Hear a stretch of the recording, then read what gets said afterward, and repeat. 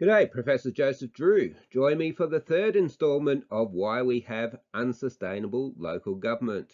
It's really important that you do join me for the fight, that you send these videos around, that you like them, that you subscribe, because we are facing a massive challenge and we keep making the same mistakes, and we've just got to do better if we're going to avoid catastrophe. So one important reason why we don't have sustainable governments at any level is because we don't understand the purpose of government anymore.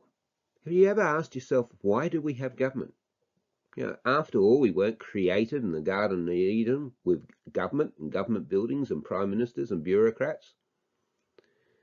Governments have evolved over time, and they've evolved because they perform a function that private industry doesn't perform, and a function that people can't perform on their own. And this function is to cooperate. We need to cooperate to achieve certain goals. The example I always use is public goods such as roads. In medieval times, each landowner was responsible for the section of road that ran past their house. The problem is, not everyone put much effort into it and the roads weren't traversable. So we found that we had to cooperate together in order to get public roads that actually work and formed a contiguous system. There's lots of examples where we have to cooperate together to achieve things that we couldn't achieve, or to achieve things that the market's not interested in achieving because they can't make a profit from it. Now, when you remember that the purpose of government is to cooperate, it entirely changes the way you approach things, as we will see in the next slide. And because we've forgotten that the purpose of government is to cooperate, we've decided we don't have to pay heed anymore to the principle of subsidiarity.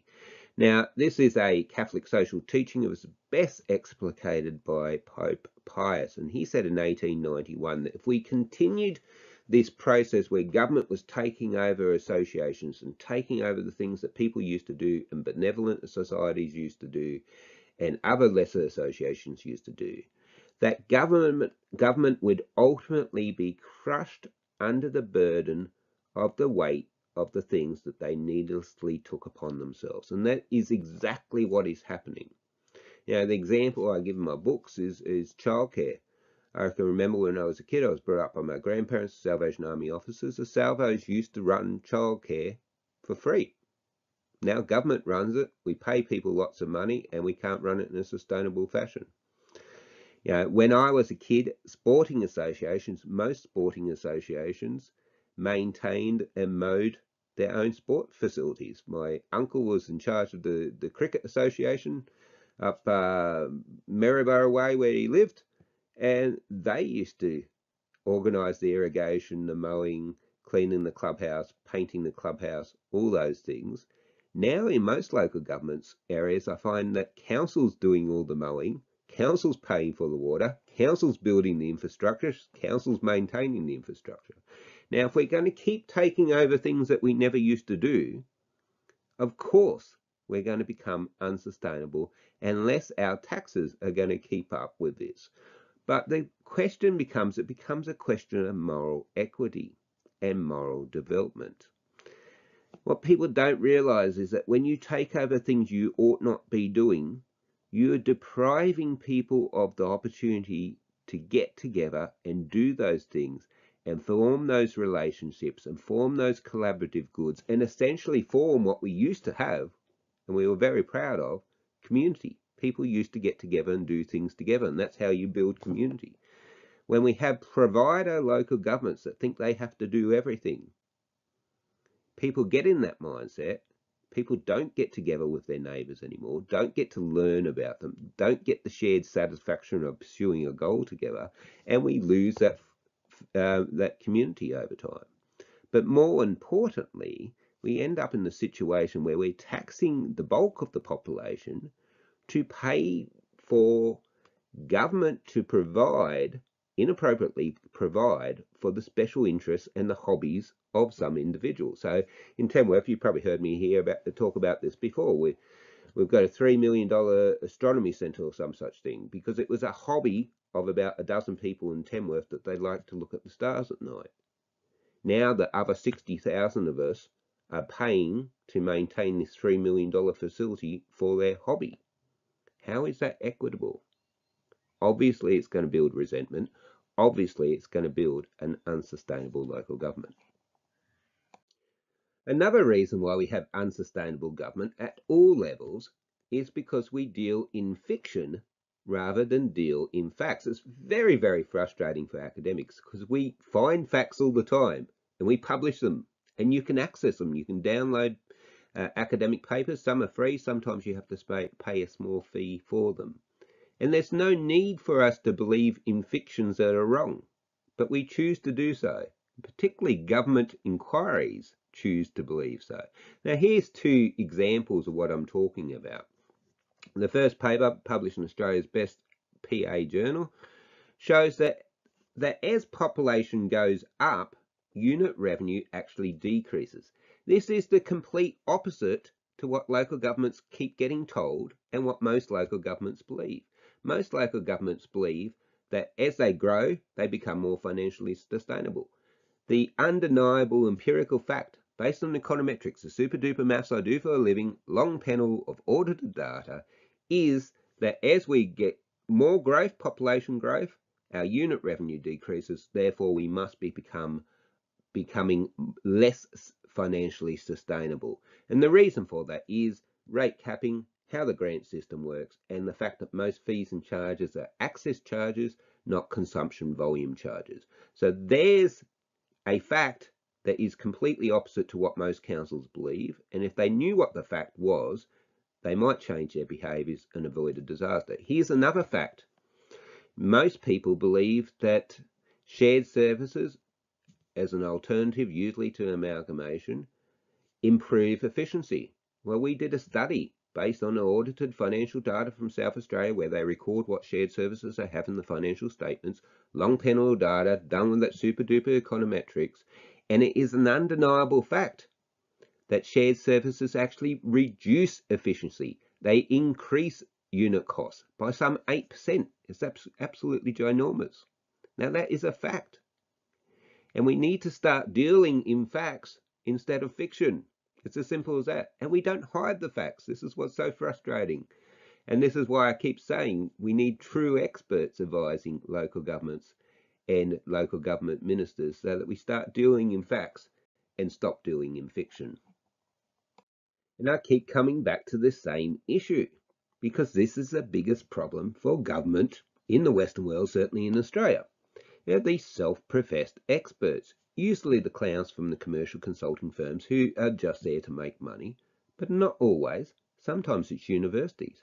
Don't assume that every universities have experts there working for them. I know of one university that has no experts anymore, yet they're still running around claiming they're experts and claiming that people are experts who have no scholarly credentials at all, and teaching students when they do not have the requisite skills and knowledge and qualifications to be teaching students. That's just appalling. So you must ask for people to prove that they are an expert. The real fault lies with you guys. If someone comes up and says, I'm an expert, say, well, prove it to me. Where are your scholarly publications? Where is this evidence of work that you've done before that's been successful? Where is the evidence of the local governments that you've worked for before who are roaring successes and financially sustainable? You must get them to prove that they are an expert. And if they're telling you that something needs to be done or something's the case, you must say, well, show us the detailed evidence. It still bemuses me and puzzles me that the New South Wales government did these amalgamations without releasing the modelling from KPMG. No one's ever seen it. It's been held cabinet in confidence, and there's other states doing similar things. If they want you to believe their policy, they should tell you who are the people who wrote these reports, what are the qualifications of these people who wrote these reports, and then provide full details of the sophisticated grown-up, proper empirical evidence that supports what they are saying. If they're not doing those things, they're not true experts, and they're just going to drive you off the side of the financial sustainability cliff. And the last reason I'll cover for why we have unsustainable government is the fact that everyone's hopping on little bandwagons and using these little catchphrases to justify what they're doing. Often they're using the catchphrases inappropriately, and mostly they haven't bothered to read the work and think about the work that they're citing that's supposed to support their position. One is public value. Everyone now is running around, we have to build this aquatic centre because we're creating public value. Well, first of all, define what public value is. It's something that's eluded Mark Moore, who created the concept. And then explain to us how it's moral and how it's consistent with the proper function of government to do these things, particularly if you're not doing the things that are the proper function of local government, such as water and roads and the like. So don't get misled by catchphrases and trends. Ask people to give you good reasons for what they're doing and explain what this concept means that they're touting, which I can almost guarantee they won't have bothered to have read or thought about. Another one is Keynesian economics. Everyone wants to be a disciple of John Maynard Keynes since GFC because they think that's what saved Australia. It didn't. Immigration saved Australia. China's huge, massive fiscal stimulus saved Australia. Keynesian economics did not, and I've proved that in academic papers. Moreover, Keynesian economics ended in disasters in the 70s and 80s in the UK, and people obviously have very short memories. It does matter what you spend the money on. And also, it does matter what tier of government you are. Local government does not have the monetary control over monetary policy or influence over monetary policy that is required to make Keynesian economics work.